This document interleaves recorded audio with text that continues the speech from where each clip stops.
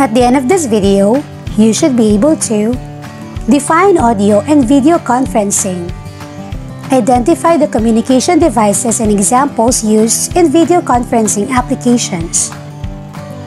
Information and communication technology has revolutionized how people do business today, so much so that you can actually run an enterprise and earn profit without having a physical shop or store.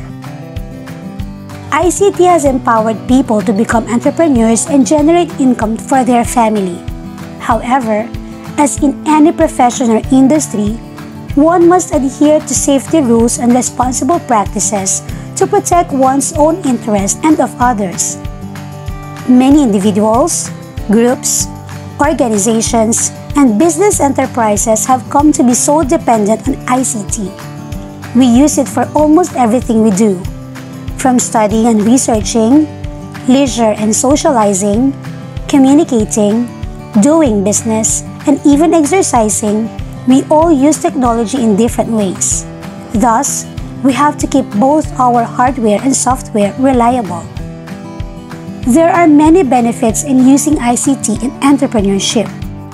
Improves the management of a business in the area of accountancy, stocks control, inventory, etc. Makes it easier to access online registration of a business. Facilitates better communication between clients and providers, such as by using email or social media or by providing a web page or website. Develops computer skills for e-learning, networking, etc. Optimizes resources and improves the marketing of their products and services. Information and communication technology or ICT facilities benefits a lot of people from different institutions, corporations, and even in the education sector. This includes the use of wireless network, internet, email, computer, tablet, laptop, and other electronic devices. Audio conferencing is a meeting among 3 or more persons in different locations that typically uses handheld wired telephones, speakerphones, or mobile phones.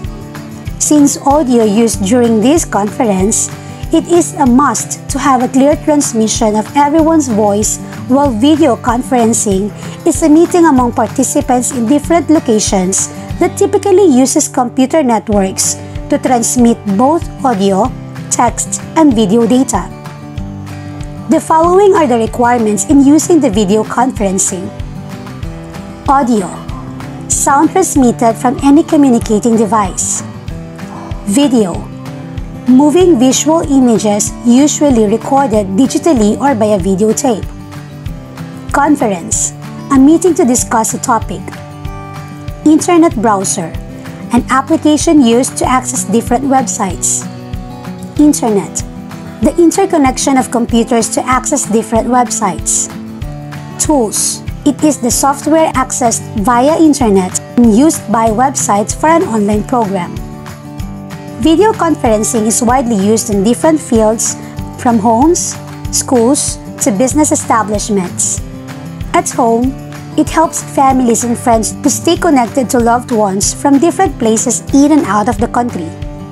In school, it may enable students to see each other, share documents, and discuss lecture even if they are in different cities or even countries.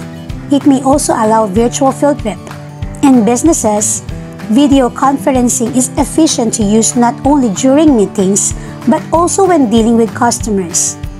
Product demonstration, for instance, may be executed more effectively through video conferencing rather than explaining it verbally. E-groups.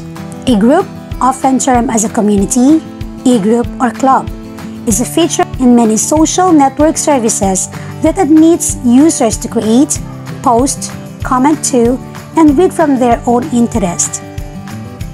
There are different online tools consisting of softwares where one can hold audio-video conferencing simultaneously in different locations and with different e-groups participating, and we call it audio-video conferencing tools. An instant messaging and voice-over IP or VoIP app for smartphones settled by Viber Media. It allows the users to send images, video, and audio media messages. An online social networking website where people can construct profiles, share information such as photos and videos about themselves, and respond on link to the information posted by others. One of the largest social networks that works to interact with other people. An IP telephone service provider that provides free calling between subscribers and low-cost calling to people who use the device. Skype supports file transfers, texting, video chat, and video conferencing. A mobile text and voice messaging communication service established by Tencent in China, first released in January 2011. An American communications technology company headquarters in Sahalan and Jose, California.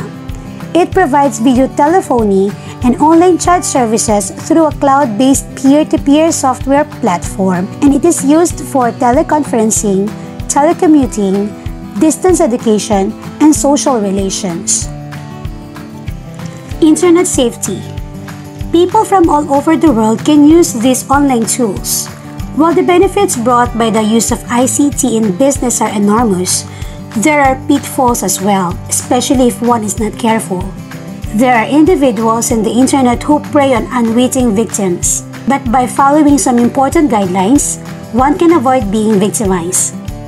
Some of the safety and responsible practices in using video and audio conferences are: use the computer or mobile device for learning, study, and research for information relevant to your subjects.